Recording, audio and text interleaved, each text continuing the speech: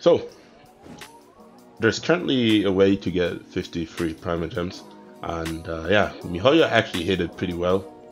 Usually they announce surveys whenever we have them in the game, but for some reason the first survey that grants Primogem or Primogems hasn't been announced by them, nor with a online blog or with an in-game email. They just put it there and didn't say anything about it. So the way to get it is you open your menu, you hit the notices button, you scroll down, you look for complete a survey, get a, I don't even know what the entire title is, doesn't really matter. You scroll down, you click on fill out the survey, and then you start filling it out, right?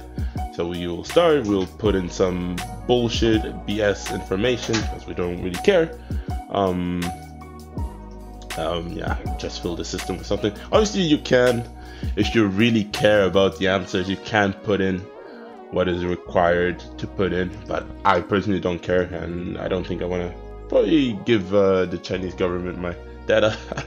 So yeah, we'll just put in some BS answers, basically try to skip through it.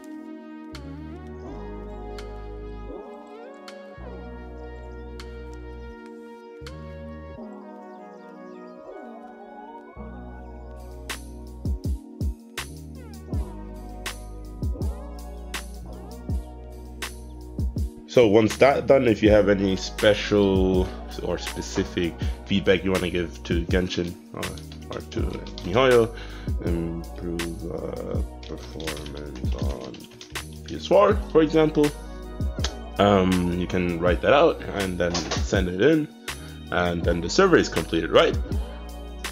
When we go back to our game, we'll have received in mail, which is 50 Primogems.